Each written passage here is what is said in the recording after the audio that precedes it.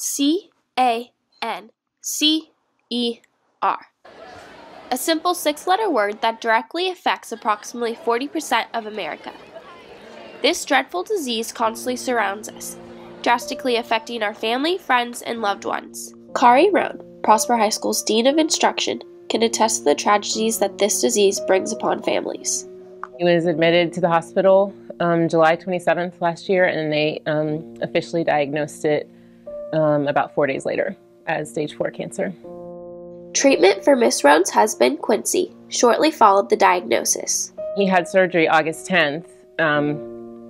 That's when the doctor said, I still remember his face. He couldn't really look at me in the eye because I'm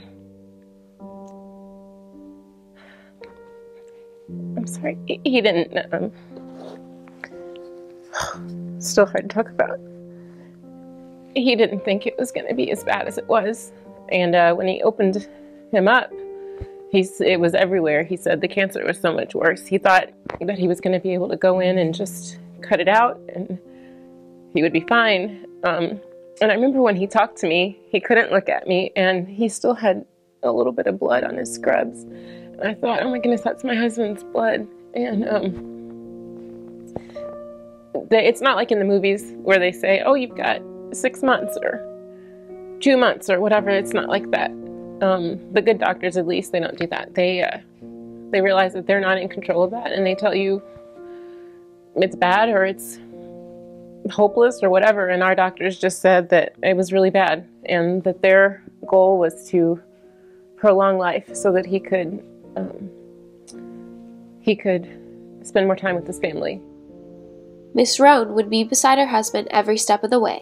I pretty much lived at the hospital, so I would pack a bag of work clothes and clothes for dance, for talent, and then I would sleep at the hospital and tend to him, check on him, make sure he was okay, and then I would shower at the hospital, leave from the hospital, go to work, go back to the hospital after work, go home for a minute, make sure my kids were okay, just try and make a meaningful connection with them because I knew that things were really difficult for them.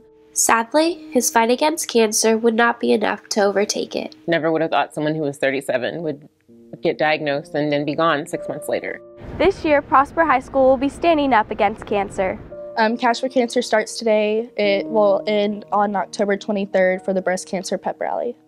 The funds raised for Cash for Cancer will be in conjunction with Relay for Life. The money that we raise and donate to Relay for Life will help benefit the people that have cancer, who have even survived cancer, like pay bills. They'll help find research and help find a cure, hopefully.